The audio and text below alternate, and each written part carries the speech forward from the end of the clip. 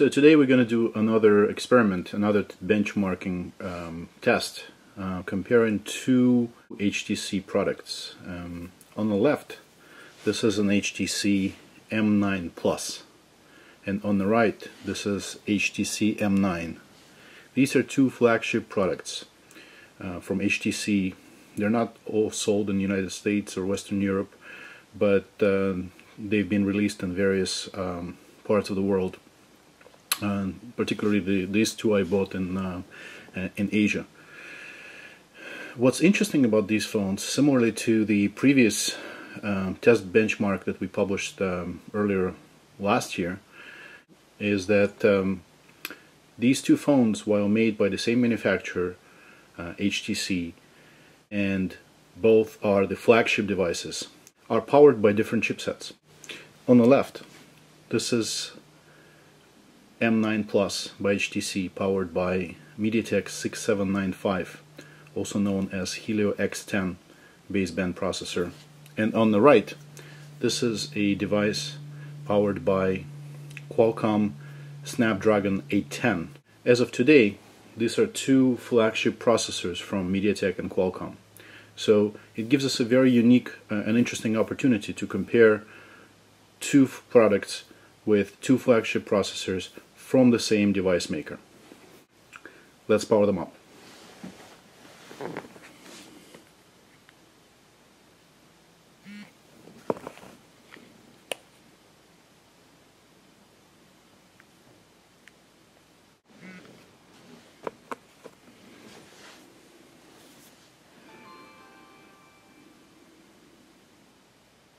So, as in previous benchmarks I published, the benchmarking tool of choice for me today will be Antutu benchmark. Why? Because it runs a whole array of different tests, including the single-core, multi-core user interface and graphics. And so it's a reasonable way to compare the devices, especially if you're trying to focus on the baseband microprocessors. So let me fire up the Antutu benchmarks on both devices. Notice that unlike in previous tests, both devices are in the airplane mode, so there's no connection. They've just been freshly powered up, so there's really nothing going on right now in terms of the device connectivity. Hopefully this will eliminate any questions about devices doing different things at different times. So let's fire up the Antutu.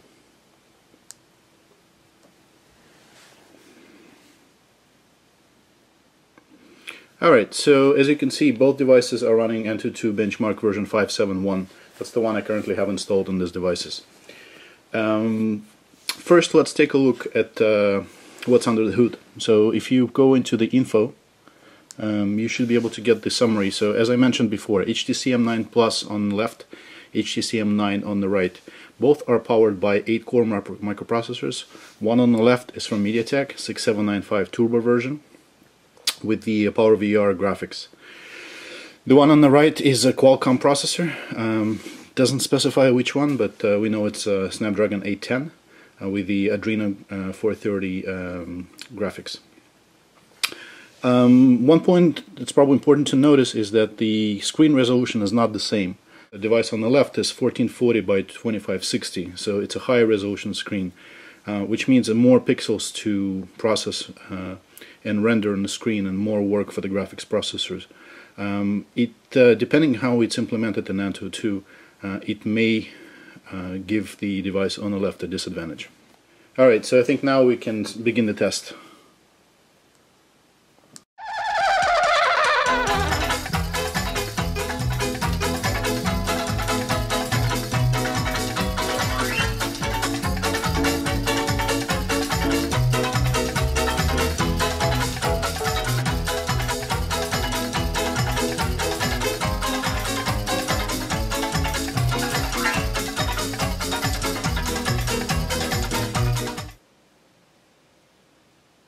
Okay, so the test finished. Let's go back to the result.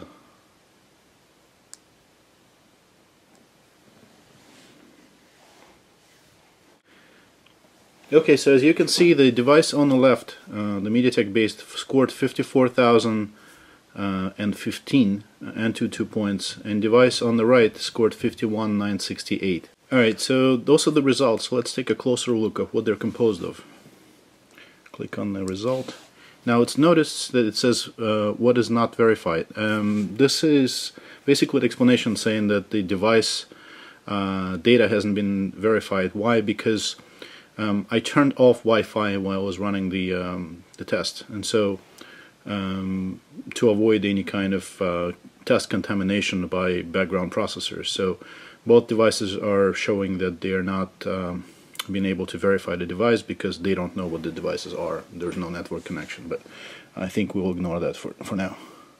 So we're looking at user interface type of test, multitask runtime environment. A little better here on the MediaTek side, slightly better on the runtime side from Qualcomm. Way ahead here on the CPU integer performance and also on the floating point performance. Roughly on par on a single thread. Where else is the difference? RAM operation substantially better on the left, and then finally graphics performance is substantially better for 3D performance on Qualcomm chip. Notice again the resolution is different. This is a higher resolution screen than this one. This may affect the calculation. The other thing that most likely will affect the calculation is that we know that Snapdragon 810 is advertised as a CPU that can process, its graphics processor can process up to 4K video, versus the Helio X10 is not designed for 4K. It's designed for up to Quad HD, which is what this this device has. So with that in mind, the Snapdragon 810 should be way over designed for this screen resolution, which is probably reflected in the score here. But overall, 5400 versus 5100 in favor of MediaTek. One other thing I wanted to do is to see how the device performs under stress. What I mean by that is that if we put the device under stress by running CPU intensive application on it, the way the microprocessor copes with it is by trying to maintain optimal working temperature. And if the device gets too hot, which we all heard some rumors and speculations about Qualcomm having issues with the overheating, then the device will try to reduce the performance, which is called thermothrottling. Basically, if the car runs too hot, you slow down. Same idea for the microprocessors. So what I had in mind is to run this Antutu benchmark several times, because it's a very intense benchmark. It exercises all parts of the processor. It should put it on its toes, and see how the performance behaves, how the benchmark numbers behave if you were to repeat this benchmark a few times in a row. So this is the result for the first run. Let's do it again. Test again, test again, test again. Let's go.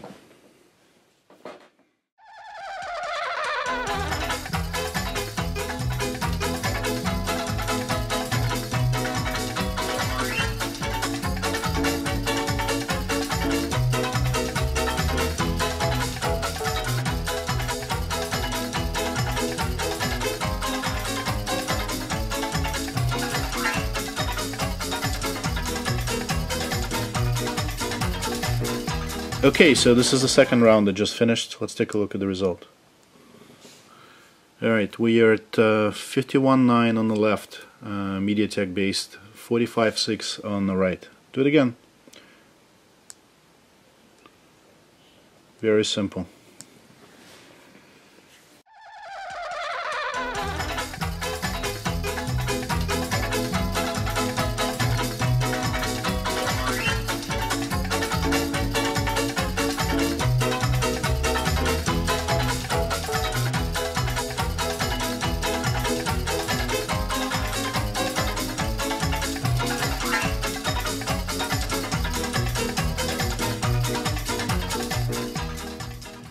Let's see what the result is going to be on Snapdragon. Alright, and here's the result for the Snapdragon 44. So we can calculate the difference, but you can clearly see that performance deterioration with under stress, under heavy load. One other thing I wanted to show you today.